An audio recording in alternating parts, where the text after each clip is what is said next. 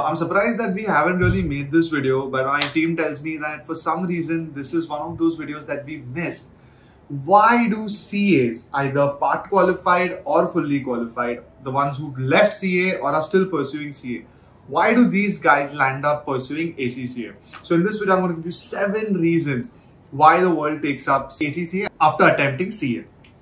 So before I jump into it, if this is the first time you're visiting this channel, then please do click on subscribe. And if you've been visiting us, then thank you so much for your support. Please do leave a like and a comment. All right. Point number 1, the most important point are exemptions.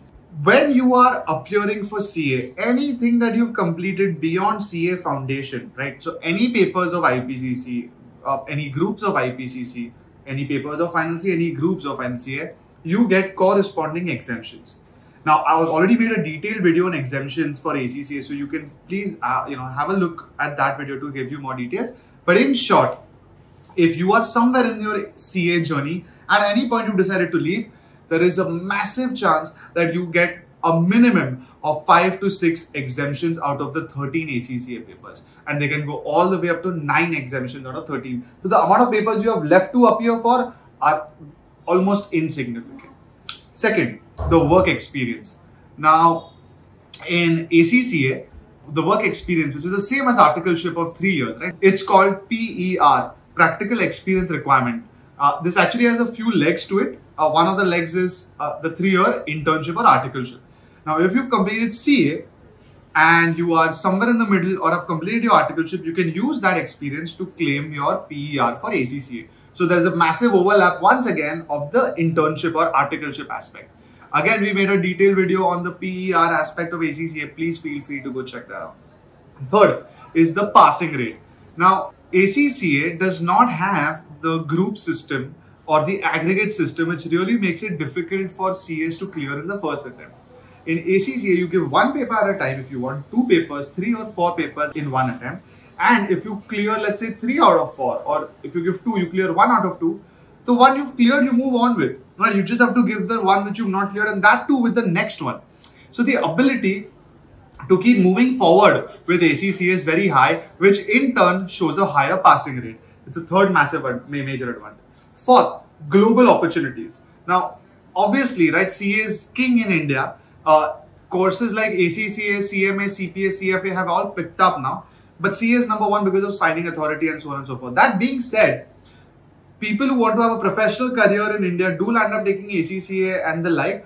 But if they also want a global opportunity, that's when ACCA shines, because not only do you have more recognition, you might also have signing authority, but most importantly, CAs might not always be recognized in other countries like ACCAs are. So having a CA, either in part or full, with ACCA is a superb combination for many candidates who are taking up this qualification with us. Point number 5, time. If you have unfortunately not cleared CA, you have to appear for a minimum of 1 group, that's 4 papers minimum, every 6 months, so that's half a year. If you don't clear that, you've got to wait for another half a year, and that just elongates the time. In ACCA, number 1, exams are held every quarter, and 2, you can appear for, like I said in the previous point, multiple papers at once, and if you don't clear, you can just move on, complete the uncleared paper with the next paper. The ones you have cleared, you're done with.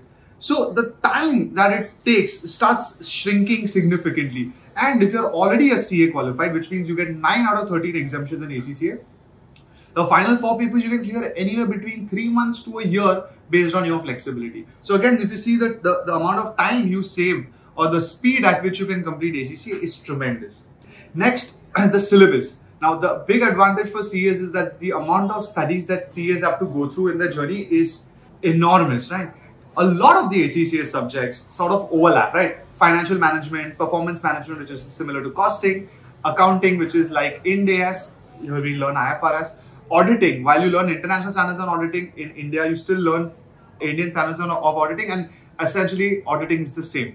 There is a little difference in tax, but again, the base of tax, any country in the world, is essentially how to tax on certain people's income, certain corporate incomes, certain ways of making gains, etc., etc. Conditions are different, but the base is the same. So for a CA, to study the syllabus of ACCA, again, is humongously simple. And the final point is cost. Right. ACCA luckily now is not that expensive when you compare it to all other courses, right? If you start ACCA from zero, right, from scratch, you might take between 4 to 5 lakhs with exam fees, registration, subscription fees, training fees, study material, etc. If you have exemptions, you don't have to appear for the exam, but you have to pay for exemption fees. However, when you register with partners, right, and of course I'm talking about here Zell, where what they call platinum partners, we get the advantage to dramatically lower the body fees for you guys. So exemption fees for a chartered accountant who's completed, let's say, either all the levels and is a CA qualified or is somewhere in his final CA, he might have to pay up to 90,000, 1 lakh rupees in exemptions, which we get down to less than 10-20,000 rupees. So that's a saving of almost 80,000 rupees that we can offer, and many things like that. Study material, we have our material, otherwise you have to buy outside. So if you break down the cost, it might not be that much more significant than that of CA. So essentially, we've seen that if somebody wants to start after IPCC, I mean, they've cleared IPCC and then want to appear for ACCA, it would take around 2.5-ish lakhs, maybe 3 approximate, to complete an international qualification. If somebody's completed final CA, it can take around 1.5 lakh approximately. And again, like I said, if you really go into the depth of it, you can bring that a little lower as well. But compared to doing an international MBA or an entire new qualification from zero, right, it's extremely inexpensive. Even CA for most of you guys might be costing 3 lakh, 4 lakhs over a period of 4-5 years minimum if you sort of pay for training at each stage. So when you combine all of this, the cost is also a massive bonus.